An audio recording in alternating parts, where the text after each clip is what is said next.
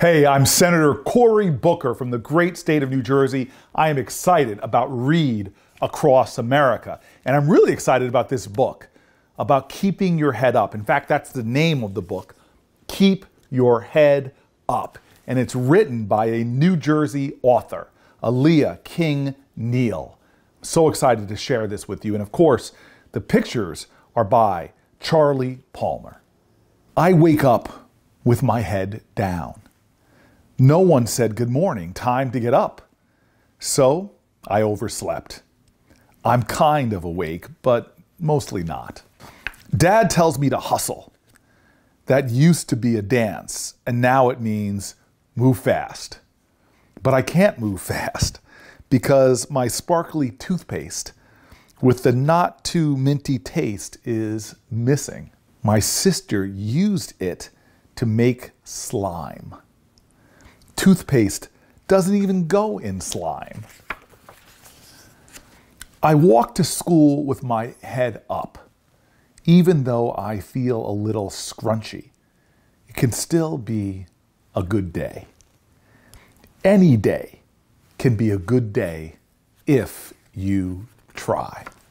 But as soon as I get to school, I am so mad. It's Monday. I'm supposed to have on my gym uniform. Now I can't play kickball, and I'm the best kicker in my class.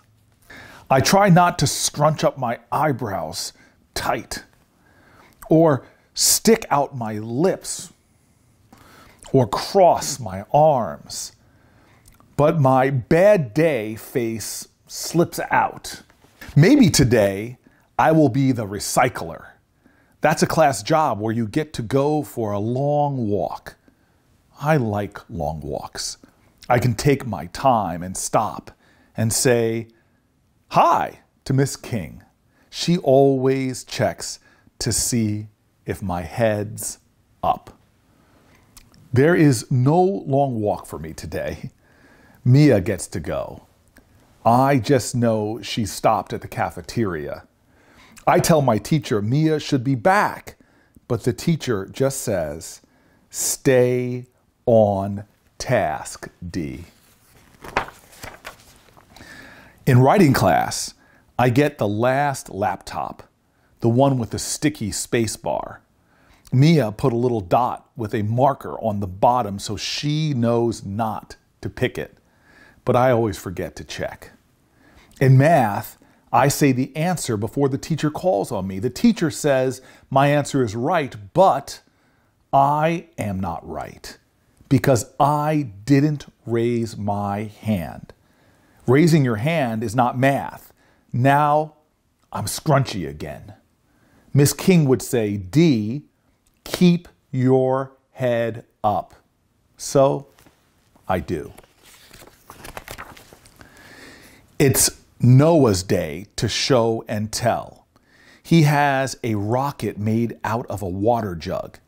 I try to help him bring it to the front, but then the whole thing gets smudged. I get paint on my uniform and the teacher's desk. Now I feel like the thing that comes after scrunchy because Noah is mad at me. My uniform is ruined. And the teacher is upset about the mess. My mom and dad always talk about meltdowns. A meltdown is when you want to keep your head up, but it won't stay. A meltdown is when your face is wet and your body is hot and your throat is scratchy and you can't see well. I have a meltdown. The teacher sends me to the principal's office. I see the 8th graders, but they don't even wave at me and ask how my brothers are. I walk through the cafeteria, but it's empty. I stop at the nurse, and she won't even take my temperature, so I walk to the office with my head down. Miss King doesn't say anything about the meltdown. I always think she will look scrunchy when the teacher sends me to her office. But she looks like her everyday self. She has books and things to look at. So I just do that. She has smooth, round records and real turntables too.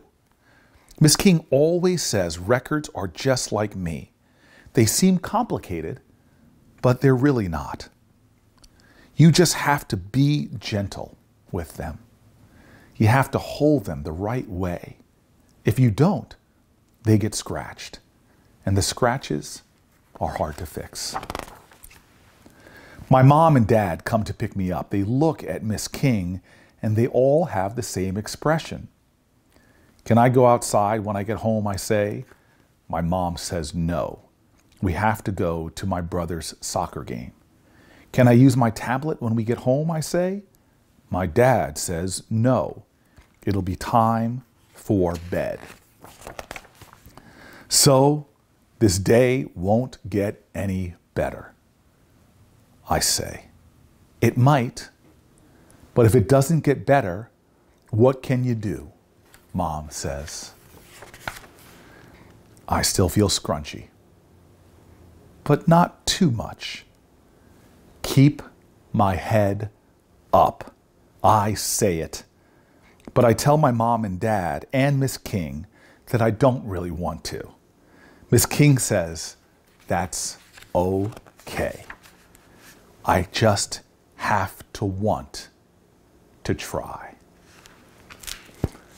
Thank you for reading with me today. It is so exciting to read, period, but especially today, it's exciting to read for Read Across America.